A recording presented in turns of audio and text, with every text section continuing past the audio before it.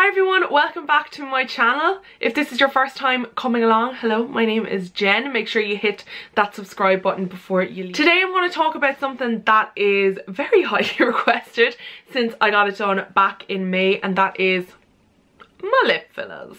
So I decided that I really wanted to get lip fillers. It's something I've been thinking about for years. It's always something I've been really conscious about my lips, and I just decided to do it, bite the bullet.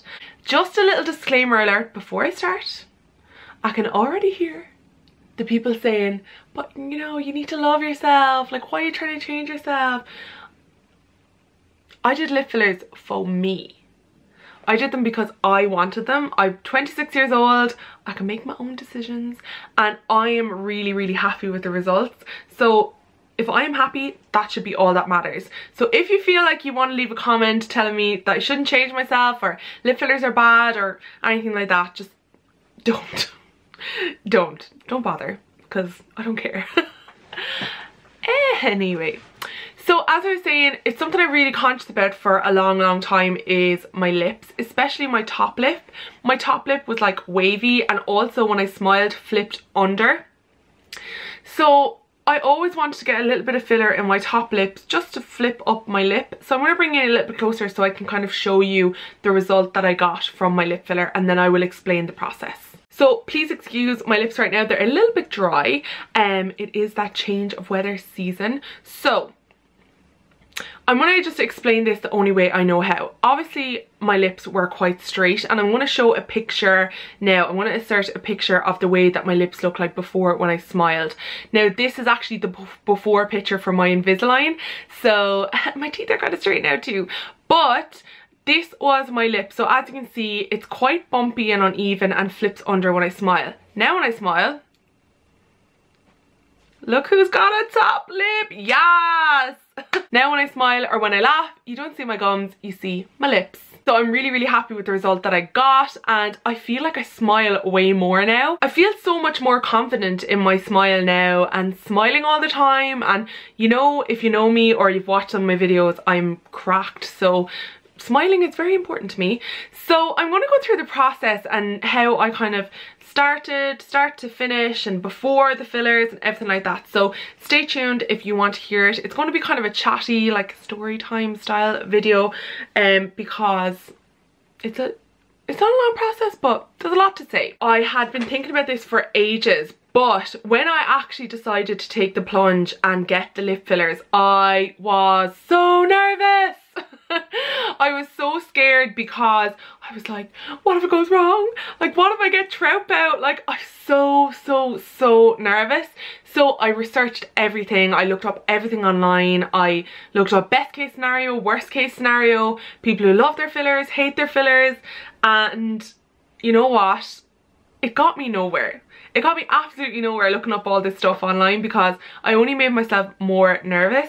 So the best thing that I did was I actually spoke to a friend of mine, AJ, who has lip fillers. She's also a blogger. I'll leave her links down below. But I spoke to AJ about her filler experience and, you know, her before and her after and all these kind of tips and tricks, and to say it put my mind at ease was the understatement of this century.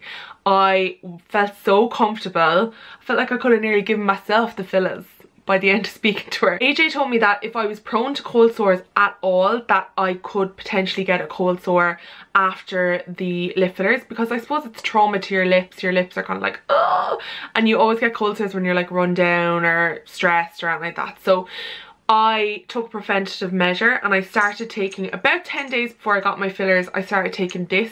This is lysine. It is an amino acid. This helps you not get cold sores. So if you ever feel the tingle of a cold sore or anything like that, take lysine and it should help it kind of not come up and keep it at bay. The second thing I was told, and I also saw this in lots of different videos, is that after you get your lip fillers, your lips can become really chapped and really dry and uncomfortable, and the last thing you need when your lips are a little bit sore is for your lips to be cracked or bleeding or peeling or anything like that. So this is the Dr. Lip Nipple Balm Faux Lips. It is honest to God the best lip balm I've ever used. I use a really thick layer of it every night before I go to bed, and I find that my lips always just remain so smooth. So I really, really love that. It's available in Space NK and it's about €15, but it lasts you forever. So using the two of them, I actually didn't get any cold sores. My lips weren't dry, they were perfect, and I could just go about healing and massaging my lips like I was advised.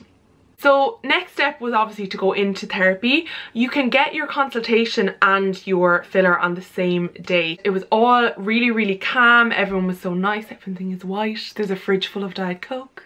There's water and coffee. They ask you to fill in a medical form, obviously, because it is a medical procedure. I was brought into a room with the doctor, and the doctor that I was getting it done by, her name is Dr. Sarah Kate Quinlivan, and she was a dentist for 10 years, and she was working over in London and got into facial aesthetics and ended up working in injectables for the last 8 years. So I trusted her a lot once I heard that. When you're getting things like this done, it's very important to go to someone who is very highly skilled in this area. Do not be going to your friend down the road who does it in her house. Please God, go to someone reputable. We actually spoke about what results I would like to get from the lip filler. So whether it was evening out the lip, whether it was fullness or volume in a certain area, and together we came up with kind of a plan, and Sarah was able to advise me, Dr. Sarah Kate, was able to advise me on how much filler I needed to get. So I ended up getting a full mil of filler. Now some people get 0.5, some people get 1, some people get like 2, but they don't advise any more than 2 on your first go, because your lips will just, your lips won't be able for it. You need to kind of ease that out. So I decided to go for 1 mil of filler. My top lip needed a lot more than my bottom lip, so we put 0.4, I can't do decimals. So we did 3/4 of the mil in my top lip, and we did 1/4 of the mil in my bottom lip. So it was a very like easy procedure. I was surprised how little it hurt. So they give you a numbing cream beforehand, so your lips are completely numb. Like completely numb, and they tell you not to lick the numbing cream. You tell yourself not to lick the numbing cream, and then you lick the numbing cream, and then your whole tongue and your mouth is numb. But sure, look, these things happen. So the filler then they use is called Restylane, and it is a derivative of hyaluronic acid. So that's really good because you're not going to get a reaction to it, because your body is already creating hyaluronic acid. That is why lip fillers fade after a certain amount of time. It's because the body is just absorbing the hyaluronic acid. So you needn't worry about any excess toxins or anything like that in your body. Another part then to the actual Restylane is there is numbing in the Restylane. So as she was injecting, my lips were just getting number and number and number, and I couldn't really feel it. And the needle is like tiny, so small, and you can barely feel it going into your lip at all. The only place where it killed me was right here. I have a scar going the whole way around my lip from when I was like 4 years old. My brother hit me with a fake rifle, and it's a hard scar. It's an old scar, and it's scar tissue. So Dr. Sarah Kate had to actually kind of break that with the filler. That was something else. Like that was so painful, but it was worth it. Because once that was done, then nothing else felt that bad and nothing else was as painful. The whole procedure and the consultation took about 40 minutes. So I was out. I was surprised how fast I was out. Afterwards, my lips were not that swollen at first, and I went to Starbucks and I tried to drink my Starbucks with my straw, and I was like, I couldn't purse my lips together at all. My lips were so numb that I couldn't do this. So that was not great, but it was that evening that my lips started to swell, and sweet divine did they swell. I want to insert a video here. This was before I went to bed the night I got my lip fillers done, and I am giving Kris Jenner a run for her money. So it was really kind of trout pout, and I was so nervous. I was like, oh my god, I have to go to work tomorrow. I was like, what is everyone going to think of me? They're going to laugh at me. But luckily enough, it had gone down a lot by the next morning. So I will show a video then of the next morning, just a little Snapchat video of me the next morning. So as you can see, they had gone down quite a bit. They were a little bit uneven at first to one side because there was more filler on one side, and also where my scar had broken up, obviously it swelled a little bit more because there was a little bit more trauma, but it had completely all evened out within 2 days. So even if you got this done on a Friday, by Monday, girl, you are ready to go. You are on fleek. Your lips are on fleek. To be honest, I kind of loved them when they were swollen. Like, I swear to God, I'd probably go back and get like 4 mils. That's a lie. But I would like really, really, really full lips because I just feel like I could take it, you know? But I was really, really happy with the results. I couldn't believe the difference 1 mil made.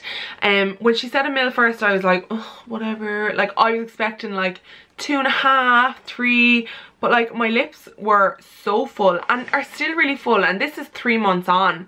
So after you get the lip fillers done, it's just really important that you ice them and you massage them. So you just pinch them like this and kind of massage them along, because this will make sure that the lip filler doesn't settle in any pockets in your lips or create any lumps or anything like that, and it all heals really, really nice. But the pricing, I know, is obviously something that you're all going to be very interested in. It is $2.95 for 0.5 of a mil, $3.95 for 1 mil, $700 for 2 mil, and $900 for 3 mil. So the more you get, like, the lower it gets. And they do dermal fillers all over the face, so anywhere where you could think you could get fillers, you can get fillers. And they also do Botox, and they do a huge amount of treatments. They also do like your facials and things like that as well, like a regular kind of cosmeceutical salon. I couldn't recommend the staff in Therapie more. And even 2 weeks later, I got a phone call just to make sure that everything was okay, if I needed to come back to get anything corrected or anything like that. And that's just their patient aftercare. So I'll definitely go back. I would love to actually film the treatment itself. Dr. Sarah Kate said there can be blood, so it's a little bit like, ugh. But if I'm getting it done again, I definitely will try to film it, because I think a lot of you wanted to see it. I remember on Snapchat when I was trying to do it, but Dr. Sarah Kate said, look, this is your first time doing it. It's probably best not to Snapchat this. Just have the filler, you know, chill out, so that I wasn't like holding my phone like So definitely if I'm going back again, I will bring in the big guns and bring like a tripod with me and try to film the whole stitch. And yeah, so I really hope you liked this video and found it informative. Again, I'm not telling anyone to get lip fillers. I'm not telling anyone that they need lip fillers. Nobody needs lip fillers. Same way I don't need eyebrows, I don't need this lipstick, this foundation, this kimono. I don't need anything. Nobody needs anything, but I wanted it, so I got it. So I'm so happy with it, and 4 months on I'm still happy with it, and I'm still seeing the effects. So I'm definitely going to get it done again 100%, and I'm definitely going to go back to therapy, because I just felt really at ease, and I felt that I was in professional hands, and that's the most important part of getting something injected into your face. You know what I'm saying? So I really hope you enjoyed that video, and I know it's going to be an absolute long one. I'm already at like 20 minutes here, so I'm going to have to try and edit it down a little bit. But if you have any further questions, please ask them in the description box down below. I'm going to leave Therapie Clinic's information down below also. They have a few clinics around the country. If you want to keep up with me on any other platform, they are all linked down below as well. I look forward to speaking to you very, very soon, and thanks very much for watching. Bye.